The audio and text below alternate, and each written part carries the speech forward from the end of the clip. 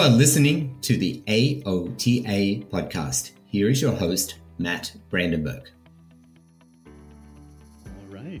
Today I am joined by Jill Cigliana, occupational therapist and the executive director of Memory Care Home Solutions in St. Louis, Missouri. Also joining us is Scott Trudeau, the director of practice engagement at AOTA. Jill, Scott, thank you both so much for being on the show today. Thanks for having us, Matt. Thank you, Matt. It is my pleasure. I've been looking forward to catching up with you both and learning from you about some pretty exciting and important topics for really OT practitioners in a lot of different settings. But before we dive into our theme today, Jill, I wanted to ask if you could introduce us to Memory Care Home Solutions and what your role is there. Sure, happy to.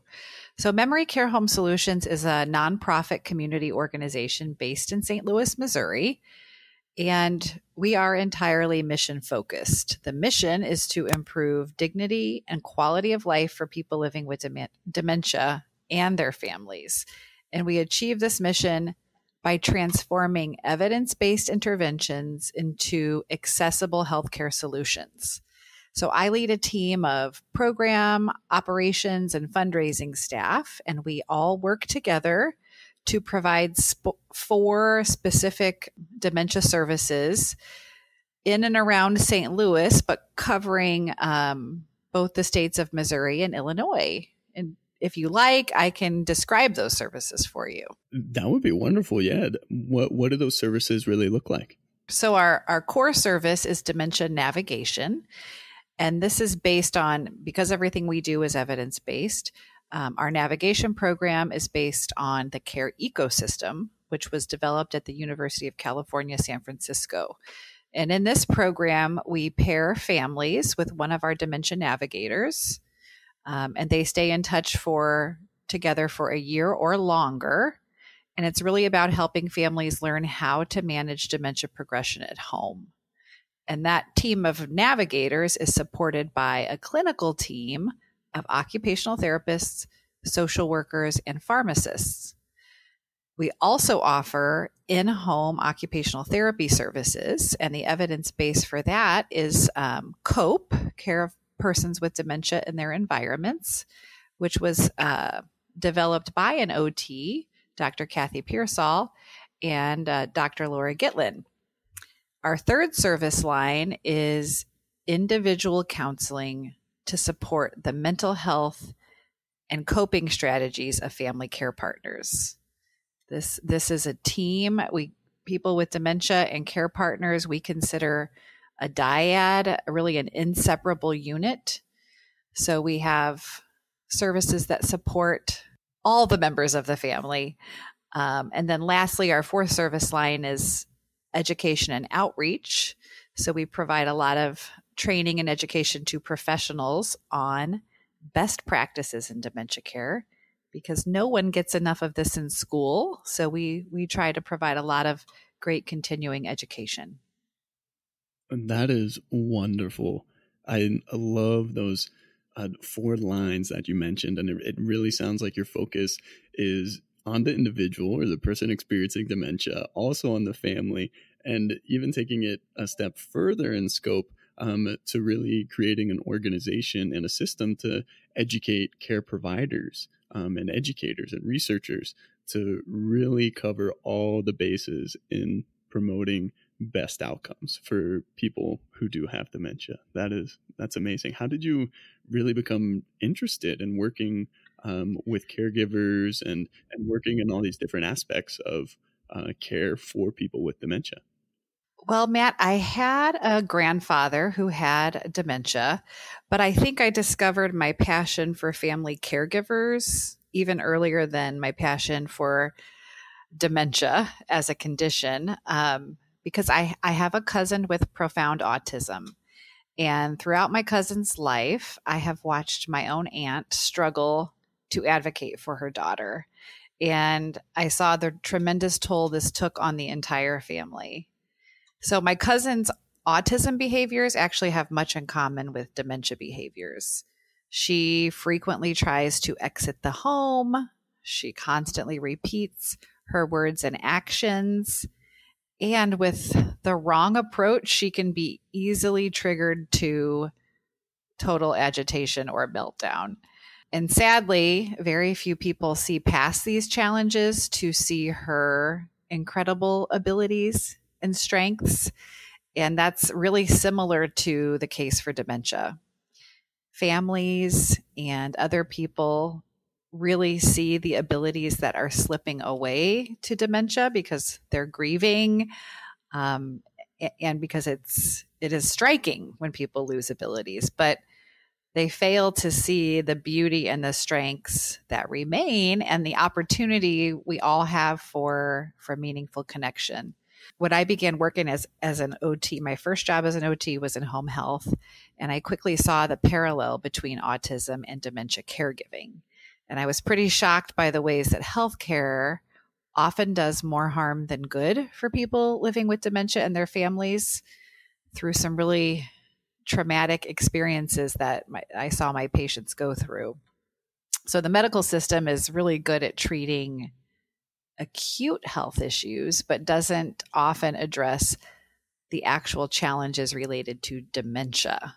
So, for example, we're really good at rehabilitating broken hips or treating dehydration, but healthcare doesn't often help the patient or family cope with the symptoms of the dementia that were contributing to those problems. So so when I was working in home health, I learned about memory care home solutions, and I thought, wow, I need to be involved in that work. And at the time, memory care didn't have any occupational therapists on staff. So I wrote a letter to the founder and asked if the organization would consider adding an OT to the team. And that's how I ended up here. Yeah, it was just going out on a limb and saying, hey, I'd love to be a part of this. It's such a need. That's a wonderful example of advocacy for yourself and really just having that attitude and willingness to say, hey, like OT can fill this gap and fill this need and can fit here. How would you describe, or what would you say that OT services do for the families that they serve within memory care home solutions? Sorry, I got the acronym confused in my head. It's not an easy name. So, I think our OT services at Memory Care Home Solutions are different because we are very lucky to have the privilege of serving this population exclusively. So we don't have to shift gears and go from treating, an orthopedic injury or a pediatric patient.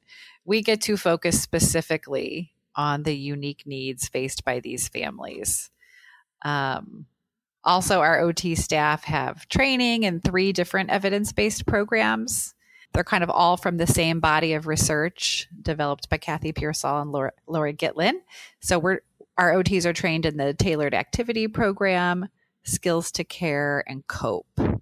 Kind of what all of those evidence-based models have in common is that they address both the functional challenges in the daily routine and also the behavioral and psychological symptoms, and actively engage family caregivers to brainstorm and problem solve and think about ways to address those functional challenges and behavioral symptoms.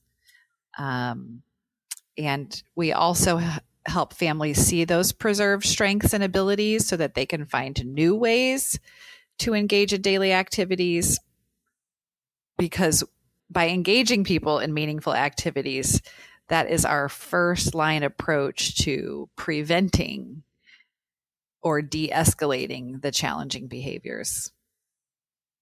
I think if I could interject too, I just wonder, Jill, if you have any thoughts. I think for me, one of the things that's most exciting about your program is that it is truly community-based. And when we think about, when you talked about your experience in home health, and sort of some of the negative experiences that these families experience in more traditional medical model service delivery, I think that the memory home care solutions framework, being community-based, is really a core component that allows the person to thrive in their own environment within the context that they should be, if you will. I guess I wonder, have you thought about that? Do you have any thoughts about that? Because I know it's not always easy to run this kind of a program at the community level. No, I think that is the unique strength of our organization, is that we are deeply ingrained in the community, and we are at every level governed by the voices of people living with dementia and family caregivers. So I think those, that we are a community-based nonprofit, that the voices of the people we serve pave the way for us. So caregivers of people living with dementia are on our board of directors. Almost everybody on our team has been personally affected in their own families by dementia and caregiving. And then at the community level, because we're out and in the various neighborhoods and regions and in and out of people's homes, and working very closely with the village that is required to support a family who's managing dementia at home. So we actually visit adult day programs. We meet with, train, educate in-home care providers. We work with, for when home is no longer a safe option for either the caregiver or the person living with dementia. We work to know what communities, long-term care communities, senior living communities might be a more supportive environment when a transition is needed. And those are never, for us, those are never one-off referrals. It's about being in real relationships with other service providers in our community, with our local chapter of the Alzheimer's Association, with our local area agencies on aging. And I think what's also unique is because we follow people longitudinally. It's about an ongoing relationship, not an acute experience or a brief episode. Then we know the outcomes of any referrals that we make, and we see which partners in our community are dementia capable, like who can serve this community well, because every adult day program doesn't do a great job with clients with dementia, and every in-home service provider isn't excellent at the creativity that's required of providing care to somebody living with dementia. So I think the fact that we are really ingrained in our community and led at every level by the voices of the people we serve are two unique elements of a community-based organization delivering this service. And it seems to me that that's also why that fourth pillar that you talked about in terms of education and outreach actually allows you to accomplish that. I would guess that part of your education and outreach into the community is building those relationships.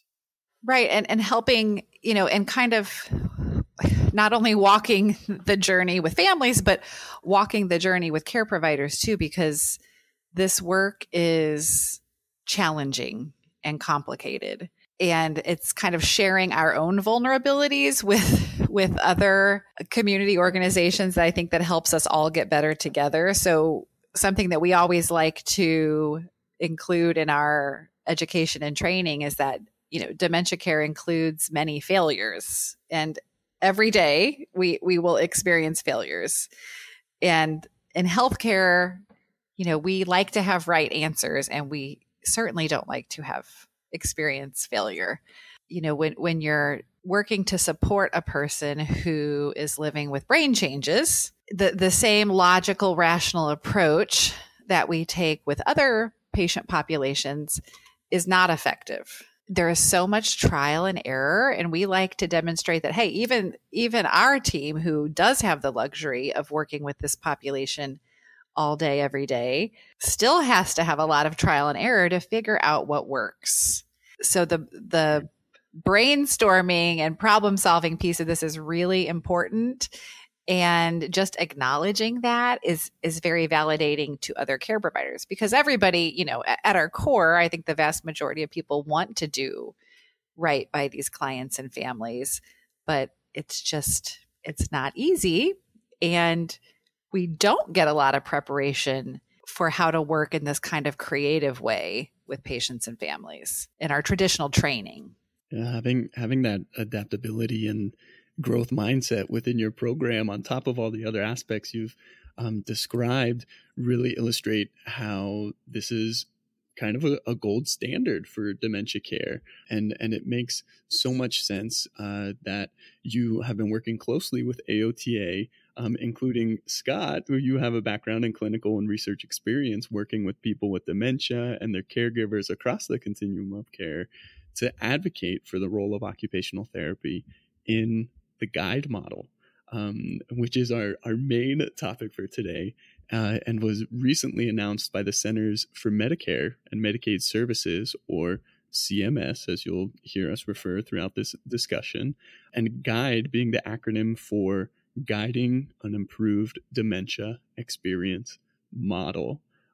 So Jill and Scott, could you introduce GUIDE to us? Really, what is it, and why is this important for practitioners to know about? I think that the GUIDE model sort of is the culmination. So for me, having been around the block for a while now, working with folks with dementia and their care partners, and doing some of the research that has hopefully contributed to our understanding of best practice, the idea that the GUIDE program is now trying to take a lot of that evidence and put it forward into an improved payment model that will allow folks to do some of the important work that Jill was alluding to. So some of the community outreach, the care navigation, the caregiver support in a real way will be baked into this new payment model so that folks will be paid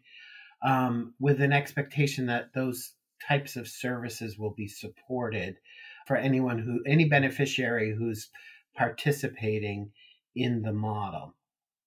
But what has to happen, what's a little tricky about this, right, is that because it still is Medicare and Medicaid, they're going through the primary provider, the primary medical provider.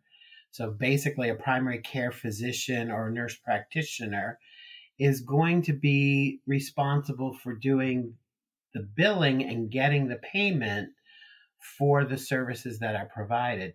But they're then expected to contract with programs beyond the medical model to support the people with dementia in their community, in their program. So it's a little bit complicated. It's considered a demonstration project because of that. They're looking to see what kinds of creative solutions there might be out there in the world. And hopefully, part of what we've been trying to do at AOTA is to really advance the awareness that this model is coming, it's happening, and that we, as occupational therapy providers who have an interest in supporting quality of life and keeping people functioning and participating in context in community, we really need to find ways to step up and participate and contribute to this demonstration project. So we're really hopeful that a lot of OT practitioners and maybe even some of our listeners will be thinking about, wow, how could I connect with a GUIDE dementia management program in my community? And where would I look to even make some of those initial connections? Jill's probably got a little bit more boots on the ground perspective in terms of how they're thinking about memory home care solutions, is thinking about actually partnering with or implementing. But one of the things I just want to say before I forget, because this is my take home message, so I'll get it in here now. Maybe you'll hear it again. But one of the things that's very exciting about this model is that CMS came to AOTA over a year ago and said, hey, we're thinking about this model, and we'd like to understand how we should be thinking about occupational therapy participating in this model. And it was through that we began to share evidence about occupational therapy's contribution to dementia care.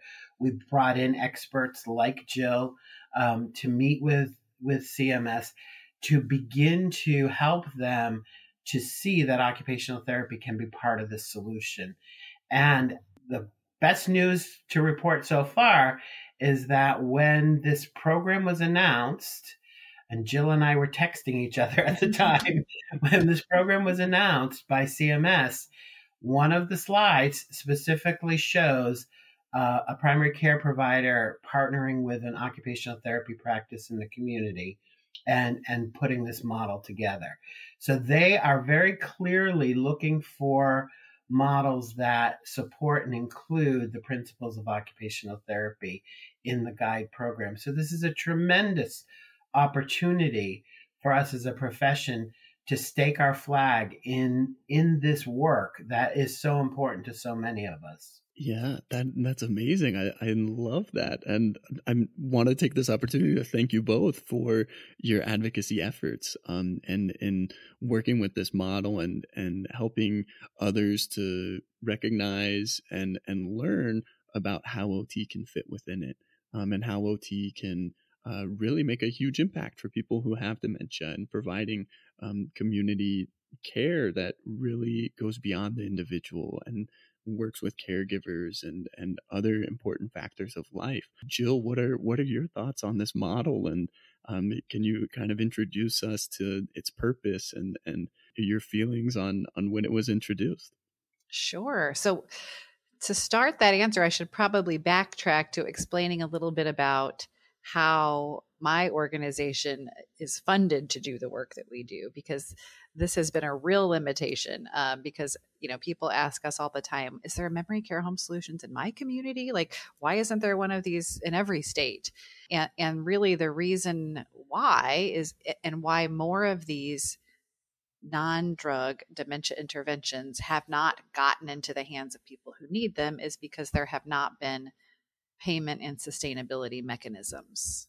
So, most people are familiar with the drug discovery pipeline, and we even see new Alzheimer's drugs coming to market now. So we kind of understand that process. There's research, there's randomized controlled trials, based on the outcomes. Then there's an FDA approval process, and then Meidcare decides if it's going to cover the drug, and then patients get access to the drug. So that pipeline is not as well established for non-pharmacologic interventions. But, and a lot of people also don't know that the same decades-long research has been occurring for non-drug dementia treatments. Kind of parallel to the drug research has been all this great research, not only, OT focused research, which we draw heavily on, but lots of disciplines of research on how to best support people living with dementia and their care partners. But again, because there's no payment for these services in the real world, or no easy payment mechanisms, nobody gets to take them off the shelves in academia and provide them in their communities. So we are funded through grants, philanthropy, and some health insurance reimbursement. So our OT service line and our individual counseling service line, we're able to reimburse for some of those services. But even what we are able to collect in health insurance billing does not cover our costs, even to provide those services. So our dementia navigation services have been entirely grant and philanthropy funded, with one of our largest sources of funding being the Administration for Community Living, has a grant portfolio called their Alzheimer's Disease Project Initiative. So that funding mechanism has really supported us in taking evidence-based programs and delivering them in our community. But we can't grow or scale, and few other organizations can do this work because it's very hard to fundraise and write grants. So we're excited. We're first and foremost excited that the guide model is a care model that fills a total void, something that healthcare is not currently offering. And it will help patients and families navigate the progression of dementia at home through education, training, advanced care planning, coordination of care, and importantly, access to respite. So caregivers can have the time they need to manage their own health and well-being. So that's why it's really exciting. But equally as exciting, it is a payment model so that providers who want to offer these services can be reimbursed for their work on behalf of these Medicare beneficiaries. So, and this care and payment model won't be available to everyone because this is a test, and it's an 8-year test that will only be available to beneficiaries of traditional Medicare Part A and B. It'll be billed under Part B Medicare benefits. So, only time will tell if this will become a permanent benefit within Medicare, and we certainly hope that it will. This is fascinating and eye-opening to me as still a young and at times ignorant practitioner in terms of my knowledge related to the medical system and billing and reimbursement and payment models. But it kind of sounds like this is a way for future practitioners, if the test goes well, to be reimbursed for providing care that's not one-on-one direct care with someone who has dementia, but being reimbursed for working with caregivers and working with families and working on, the overall health of caregivers to really promote better outcomes and overall well-being for everyone involved in the care for someone who has dementia. Am I missing any large aspects of kind of the purpose of this model and what it could lead to? CMS is setting forth that their overall outcome has to do with improving the quality of life for people with dementia and their caregivers, delaying avoidable nursing home long-term placement, and enabling more people to remain at home through the end of life. Those are, again, not traditional acute medical model outcomes that we're invested in a lot of the work that we do, right? We look for cure, we look for fixes, we look for improvements. But this is just at its very core, looking at quality of life and making things better for people who are traversing the trajectory of neurodegenerative disease of dementia. So that's one important piece. The other piece that I think is really critical to think about is that not only are they asking us to demonstrate the care, the intervention strategies that are going to be effective, but they're also encouraging us to think about the business models and how are we going to pay this and sustain this type of model going forward. As I said, occupational therapy will not be direct billing CMS for the services that are provided under this model. That business arrangement has to be made through the primary provider. These are being billed as E&M codes, which are evaluation and management codes that are currently only billable by a physician or a nurse practitioner or a physician provider. That in and of itself is forcing us to think creatively about the entrepreneurial model and the business model of how this could be sustained going forward. And that, quite frankly, is also part of what's being tested here. It's fascinating. I love that emphasis on kind of reframing how we view medical outcomes within systems. And it sounds like there's a lot of creativity involved in workshopping solutions to how to implement this model and make those connections. I think, Jill, you mentioned some of these earlier, but what are some of the main factors that CMS identified as drivers of poor quality dementia care that can be addressed by this new model? Well, specifically, they're looking to measure the strain on family caregivers. So this, to my knowledge, is the first time a Medicare benefit has ever, Medicare is a health insurance, which is tied to a beneficiary. So that would be the patient. But this is the first time that a Medicare benefit is extending to somebody outside of the patient, being the primary caregiver. So for the first time ever, we're measuring caregiver burden. So how is the well-being of the care partner? Because we know that if care partners aren't supported, then that predicts nursing home placement for a person living with dementia. And as Scott mentioned, we're also looking to improve quality of life for people living with dementia. Medicare is also interested in understanding, does an intervention like a dementia care model keep people not only out of moving into a nursing home for a residential stay, but also does it prevent falls, trips to the emergency department, hospitalizations? Because we know that people living with dementia have 2 and 3 and sometimes 4 times the medical utilization and then expense of their same aged peers who do not have dementia. And that's no quality of life for anyone, to spend years of your life in a vicious cycle between emergency department, a hospital admission, a rehab stay, come home for a little bit, repeat the cycle. That is not how the vast majority of us would ever define having an acceptable quality of life.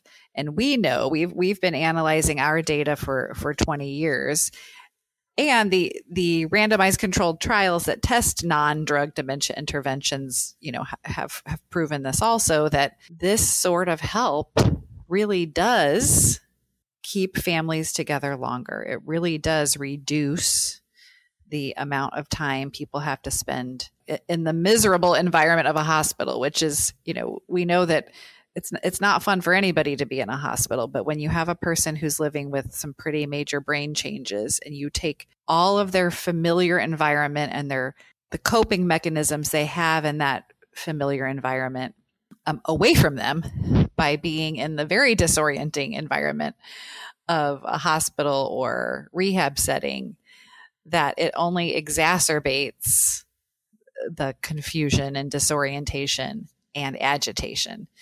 So this is really saying, like, what can we do to make everybody's life better and honor the wishes of people who are living with this condition and their families? So for that reason, the metrics that the model will test are really interesting.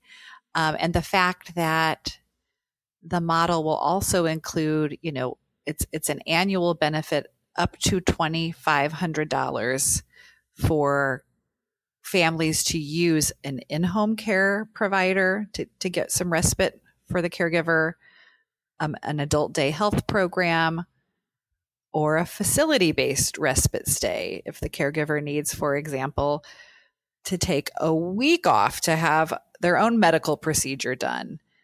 This acknowledges and validates the very significant role that unpaid informal caregivers have in their contributions to care for this population. And this, caregivers are always under-recognized and unappreciated, but this goes a step towards saying, hey, like, we don't have the workforce to provide this level of care. We don't. 80% of the care for people living with dementia is provided for by unpaid informal. That means family member or friend, caregivers.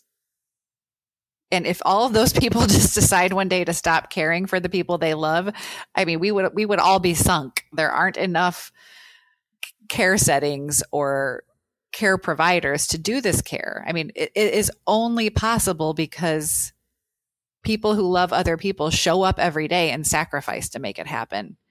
And a model like this, is a first step in supporting that whole system of informal care. Well, thank you for highlighting that. That's really exciting to hear about this model and hear about the implications that it may have moving forward. Can you talk to us more about kind of your advocacy efforts? What is kind of the process that you've gone through to understand the intricacies of this new model, and what are the next steps in advocating for OT's involvement or advocating for the model's implementation? So right now we're at the phase where the model has been announced. They have requested, due September 15th, they requested non-binding letters of interest from providers who were working on setting up a dementia care model. I say that emphatically, that those were non-binding. So the fact that somebody might be listening to this and didn't get included in or didn't supply a letter of interest does not exclude you from being part of an application that goes forward. The application call will be coming out this fall. And that's as specific as we've been able to get from CMS. So I can't say exactly when the applications are going to be due, but we expect that folks will be, working now to try to identify potential models. The interesting thing is that one of the interesting things is that the expectations for these care models will be more defined in the what's called RFA, what the request for applications. And so we've asked questions from CMS about specifics, and we've been told that we can't hear the answers yet, but that they will be illuminated through the RFA. I know I'm not being particularly articulate right now, but the point that I really want to make for people is that if you've had some preliminary conversations with folks in your community about participating and they haven't been responsive to you, they may be more responsive when they see all the things that have to be included in the model in the RFA. So, for instance, we know that comprehensive functional assessment is going to be part of the expectation. Once folks see that explicitly, they're going to have to say, well, who can do that? And if you step up and say, hey, I'm an occupational therapist, I can not only do the comprehensive functional assessment, but I'm also going to be able to go into the home and do a nifty home evaluation and safety evaluation in the home.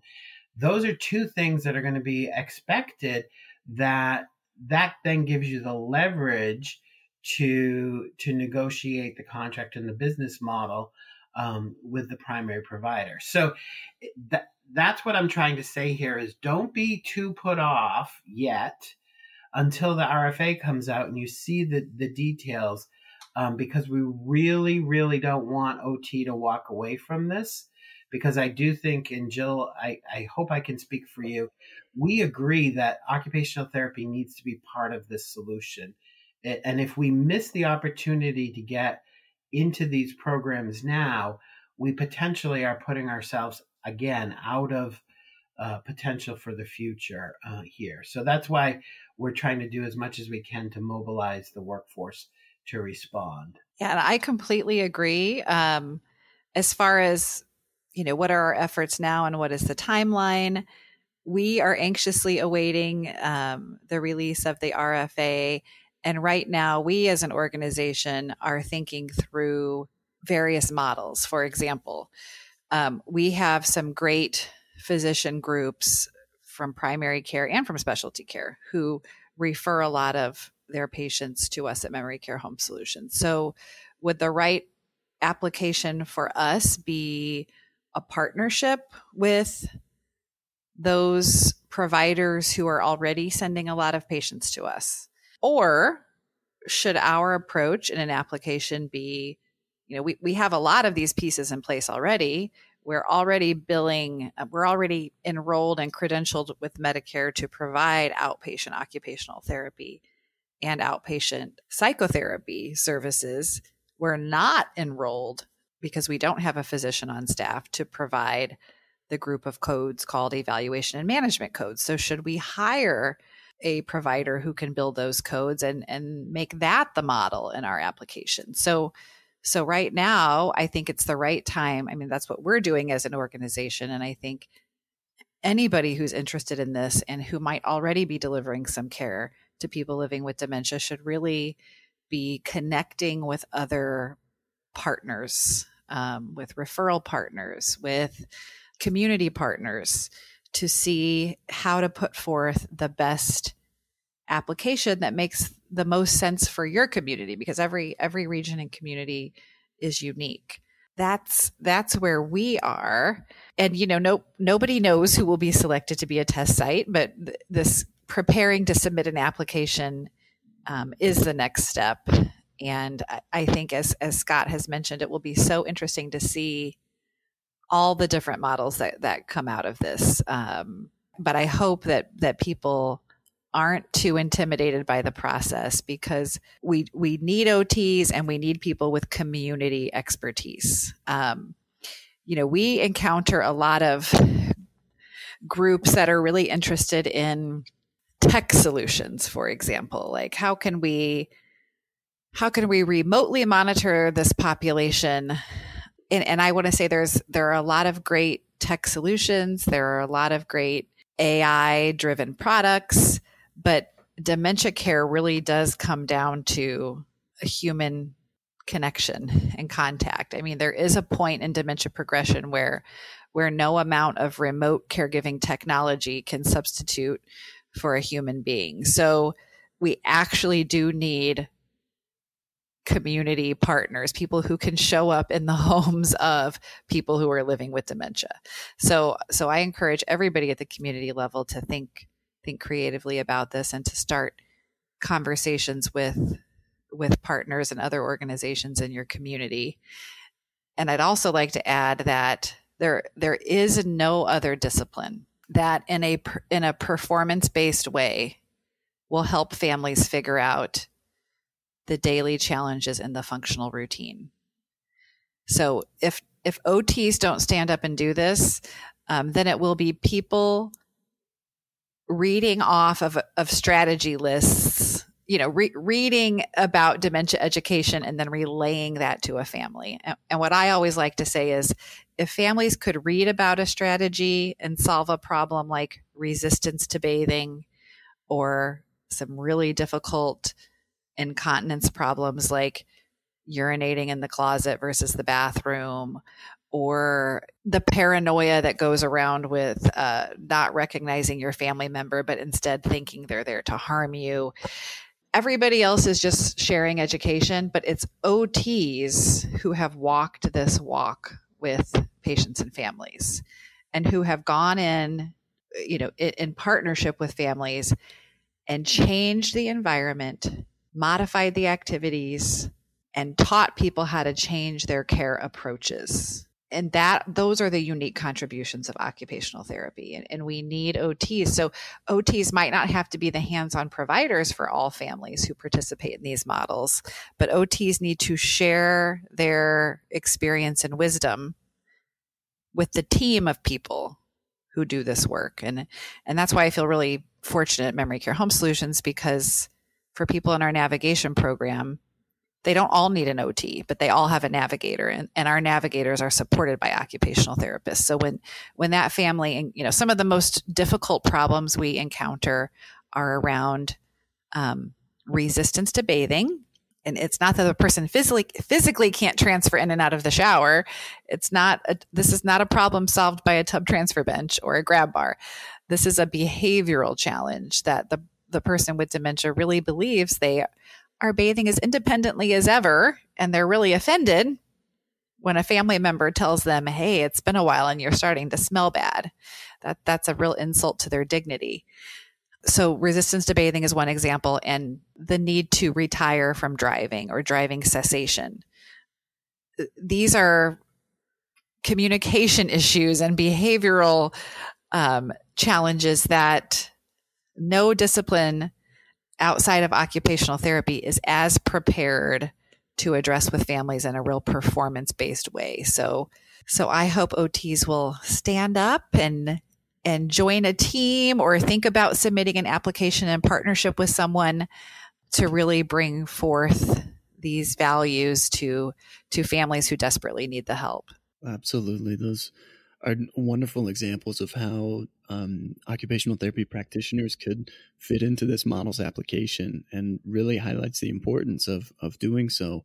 It sounds like practitioners who are established care providers and have experience working with people with dementia may already know where to go to kind of make these connections and who to contact about starting a team or starting one of those applications. What about someone who maybe is an independent practitioner or someone practicing outside of a large organization?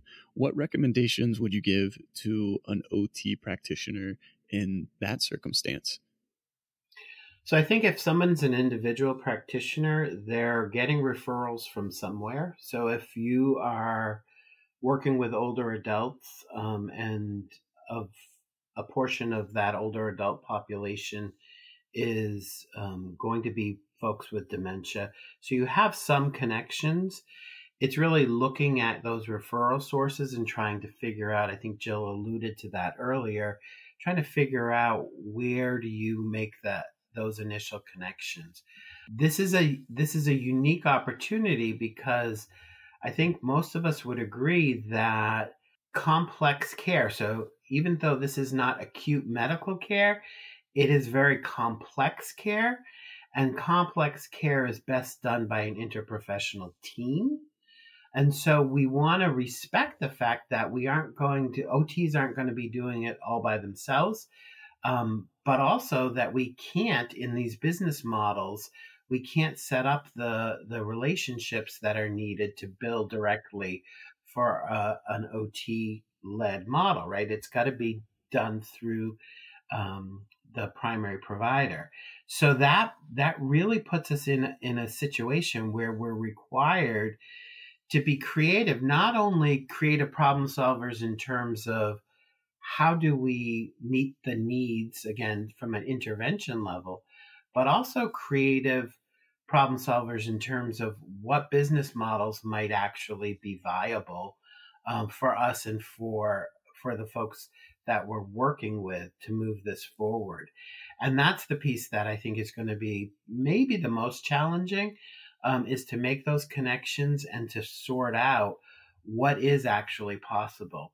One thing I will say is that we'll provide a few links to some guide content information. And in the content information, there's a description and actually a payment schedule, so that you would know going into that contracting relationship, you would know that in the first 6 months of enrollment in the guide program, the beneficiary is going to, or the provider is going to be reimbursed for each beneficiary at a certain level.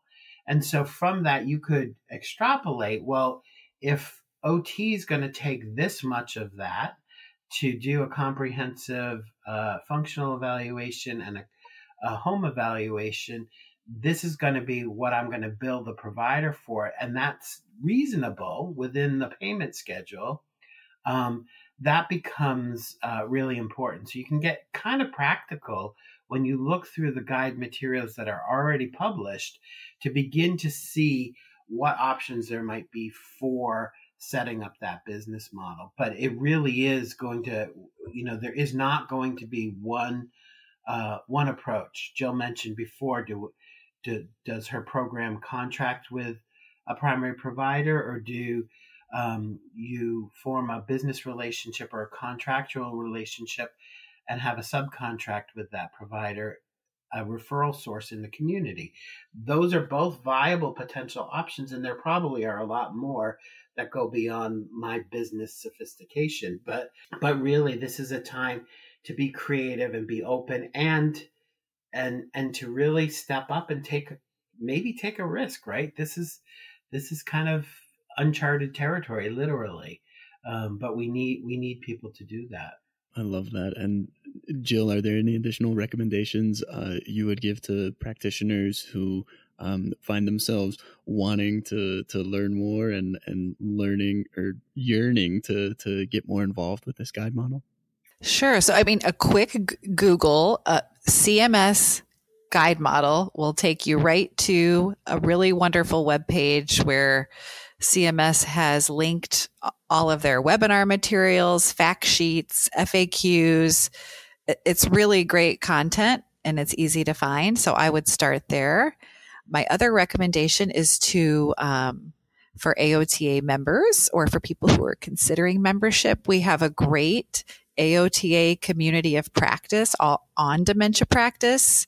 And we're kind of, as a group of peer learners, it's not a class, we're all learning together. That's what a community of practice is. So I encourage people to join. I help facilitate with some really great people, Kate Keefe and Kathy Pearsall, and with Scott's help, this community of practice. And these are the kind of issues we talk about.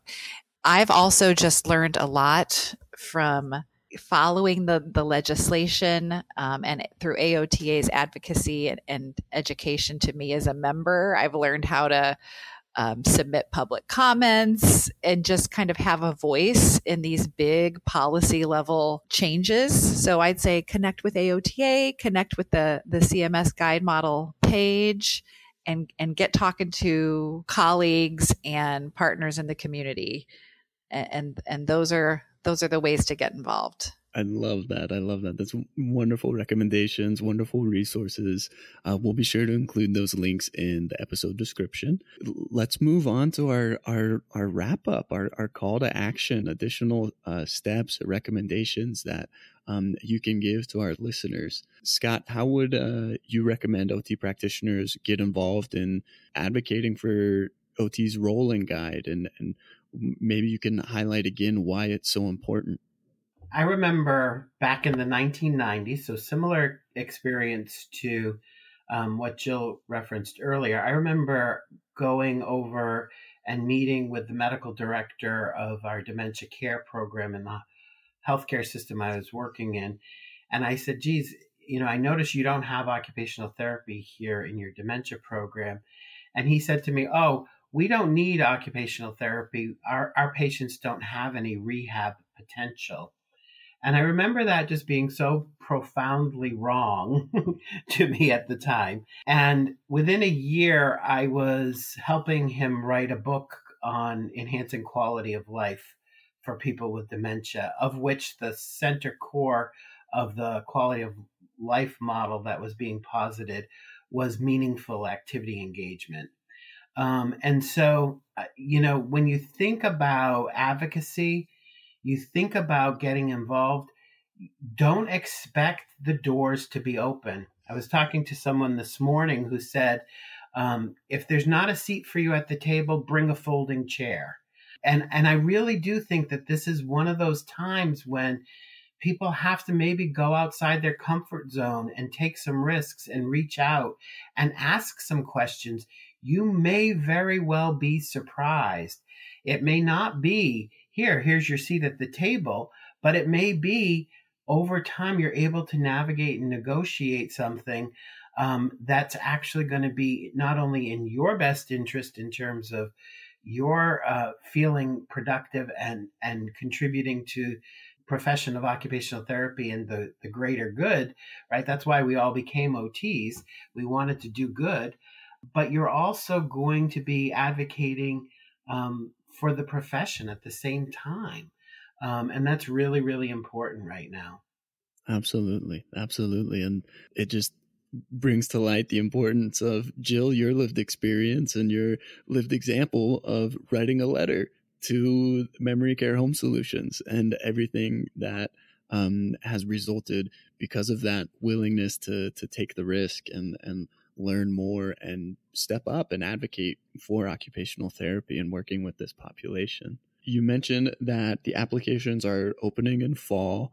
The deadline for the letters of interest has passed. What's kind of the next deadline or timeline that practitioners should be aware of, and what kind of requirements should they be looking into to prepare to hopefully advocate and be involved in the guide model? We're not exactly sure of the specifics on the next piece of the timeline, but everybody should have their eyes open in November when we'll see the details in the request for application, and then to, be as prepared as possible by November so that you can get right to work at putting an application together with partners. And then something that's nice about this model is that for people who are forming new programs, so for those of us who are building new partnerships to put forth an application, there will be a 1-year ramp-up period that acknowledges that a lot of capacity building work needs to be done before people can roll out a brand new program like the guide model. So for some very established people who are already established and prepared to bill for this, might be able to start delivering the model as soon as July of 2024. For people who are building new programs, we will have until July of 2025 to be ready to deliver the program. So there's still time. So any good idea and good partnership work that can be done now will help people have the time that they need to build capacity for delivering a model like this. So the time is now to get those conversations started. And I would just encourage everyone, if you see a need that OT can fill in your current work setting, as far as people living with dementia are concerned, be a voice, shine a light in the area where more support and service is needed. We all see these voids in our work settings. Keep asking questions. Work with your management and your leadership team to say, hey, this could be better. We could be providing better care for this population that not only supports them, but also supports their families and keeps them all together longer. So, everybody has a voice in this work. I love that. That's a wonderful message. And I have a follow-up too. What are your hopes for how occupational therapy can really fill those voids? How do you envision OT practitioners being involved in the model and making a difference to help people living with dementia and filling those voids, as you mentioned? Well, I think a model like this is ideal because it allows people to have support throughout the journey. So it's our vision at Memory Care Home Solutions that everybody gets to, including people with dementia, gets to live a life of dignity on their own terms. So what I would like to see for OT is that means people have access to OT at points along this journey when they need the help. And as with any neurodegenerative condition that changes gradually over time, the types of OT help that people need will also change over time. So I think a model like this will help people access the right supports and the right services at the right time to live life on their own terms and to live a fulfilling life, which people with dementia can still live. A joyful life full of meaning and connection long into the progression of this condition. Occupational therapists in particular is the profession that will help people define what their best life looks like and how to engage in meaningful activities, meaningful relationships, and how to maximize function at every stage of dementia progression. I love that. I love that. What types of resources would you recommend to practitioners who want to learn more? We've mentioned cms.gov. Are there any other resources or research articles that you would recommend our listeners look into? So I would just put another plug in. Jill mentioned the community of practice. I think that that's a really important avenue for people to connect with one another. And part of this creative problem solving will be enhanced by sort of the opportunity to share and network with other providers who might be doing similar work. And so I think there's a lot of potential, not only for creativity, but also for feeling some support. Because as I said, this is a little bit of a step out of our comfort zone to try to figure out this business model and this approach. So I really do think that that community of practice is a really important and valuable resource. I also would just put, I would alert people to the fact that the dementia practice guidelines are being reviewed and updated as we speak, so that the AOTA practice guidelines will give a fresh look at the literature and the evidence for occupational therapy interventions with folks with dementia. So that's not available right this second, but it will be forthcoming, and you certainly can refer back to the previous, the existing practice guideline for evidence-based programming.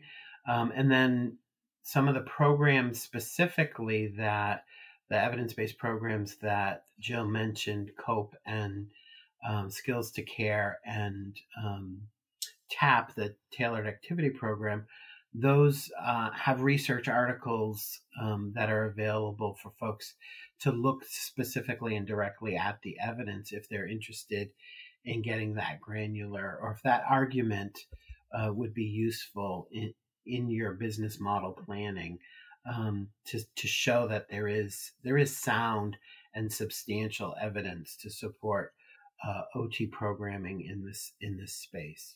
Yeah, and I'll add a couple of our favorite resources that we use every day at Memory Care Home Solutions.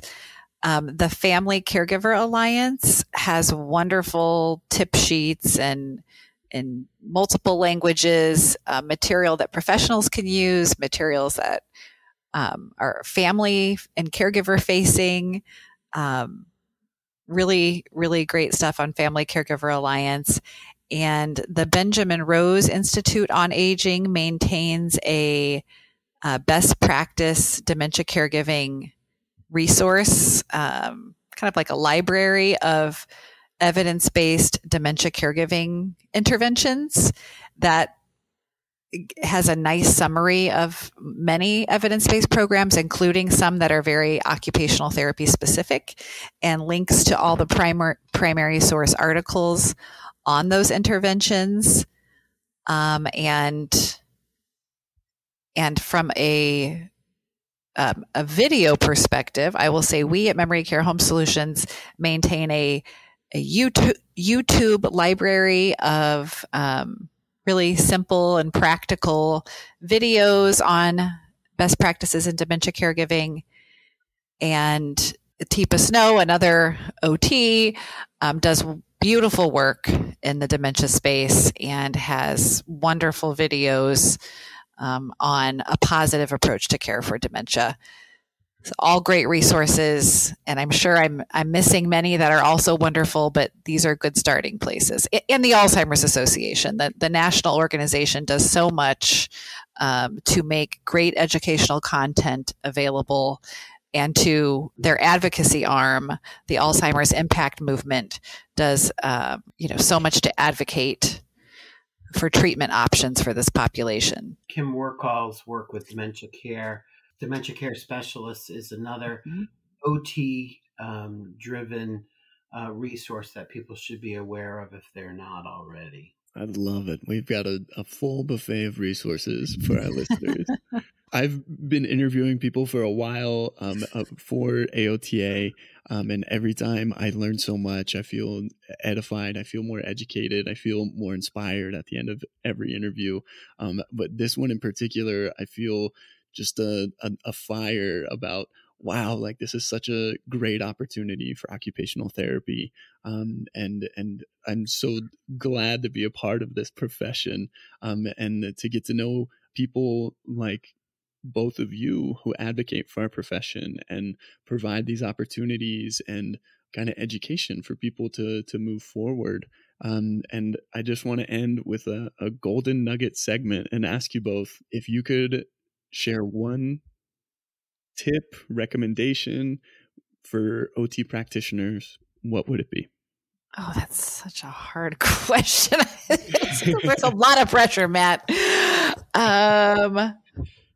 I have an answer. One of the things that I've learned as I've gotten involved with AOTA more, and I've reflected back on my own career, the idea that opportunities to innovate really require us to first look at our core values as occupational therapists, and then look at the opportunities that are available and how do we fit those core values into the opportunity innovatively. And that sounds a little complicated, but I do think that sometimes human nature is to chase the shiny object. And so there's something new. So I want to do something new to respond and to innovate. And sometimes that means leaving what's tried and true and what our core beliefs are. And I think as I think about this model, I think how critical it is to keep the core values of occupation and client-centered care and occupation-based performance at the center of whatever models folks are able to navigate, and how important it is to stay true to that core while being creative and being solution-minded and stepping outside of our comfort zone. That to me is really the essence of what we're talking about here. I love that. That's a wonderful nugget, Scott. And Jill, same question to you. I would say let the voices and the experiences of the people you serve be your guide. And if you acknowledge that you will learn more from every patient or client encounter than they will learn from you, you will put yourself in a position to use your occupational therapy lens to make life better and to meet their needs through a better experience. So just remember that it's a gift when you get to have time and experiences with the people you serve. They are the real experts, and they will guide you to new applications for occupational therapy. I love that. That's amazing. Thank you both so much for everything you've shared today and for these golden nuggets to really send us off. Thank you so much for your time, and it's been a real pleasure speaking with you both. Well, it's been a lot of fun. Thank you, Matt, for caring about this issue and for highlighting the new model and the needs of patients with dementia and their families. Absolutely. Thanks for listening to the AOTA podcast. Tune in again next time.